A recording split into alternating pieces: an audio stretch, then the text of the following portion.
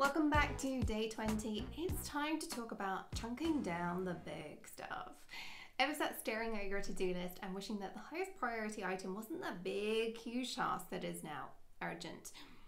Or do you find that you always avoid certain tasks because you can't get them done and there's a lot of time available, so you're like, I just won't do that right now? Well, if you've embraced Monday Hour 1 planning and are now more productive in your work week and plowing through more and more of your to-do list because you stick to your schedule, then the next step is to make those tasks as easy as possible. Chunking stuff down into bite-sized pieces of work isn't a new or novel concept, and yet I see so many executives still struggling to employ this very simple tactic. So here's the deal. If you have on your to-do list, do Q4 strategy, your brain isn't going to want to tackle that. You'll have an hour in your calendar, or if you've been following my advice, half a day for strategy set aside. But you'll get to that period of time and your brain will resist taking action. Quite simply, Q4 strategy is impenetrable. Your brain needs to fire up on problem solving, where to begin the task instead of the actual task itself. So we move into buffering mode, checking email, diving into Slack, or personal buffering favorite, YouTube black holes on how to do the strategy in the first place. We then get into 10 minutes left of our allotted time period for the task and throw our hands up in despair. And a week later, you've abandoned your strategy sessions, your deep work periods, and the whole concept of Monday Hour 1. Does that sound familiar?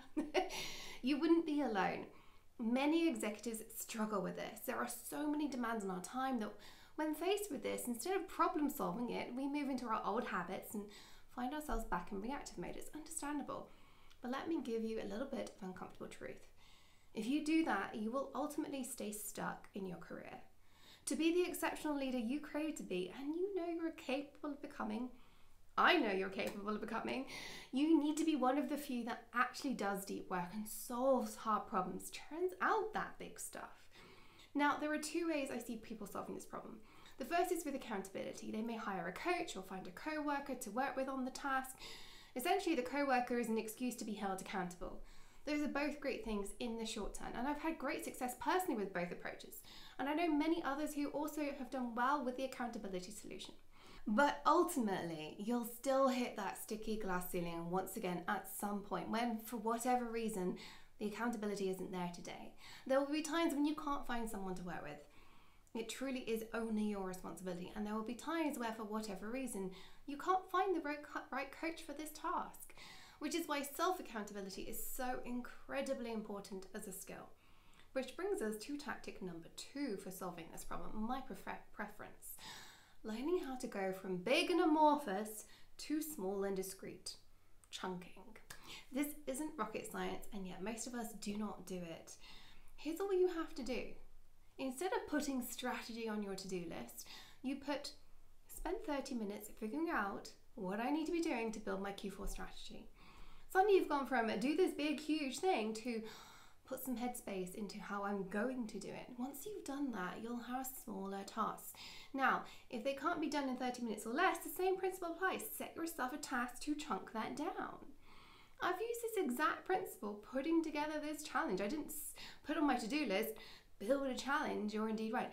Initially, I set myself some planning and brainstorming tasks before I even decided I could do this. Then I had several sessions of outlining before writing tasks around specific topics. Believe me, I've tried the other way. I did that with my PhD and it wasn't a pleasant or quick process for anyone involved. So start chunking everything down. Start today. Your homework today, again, is a fairly simple one. What are you leaving too big? What do you avoid tackling? What's the very first task you could put in your to-do list to chunk down? If you're in the Slack community, pop over there and tell us what you are going to start chunking down starting today. I'll see you over there.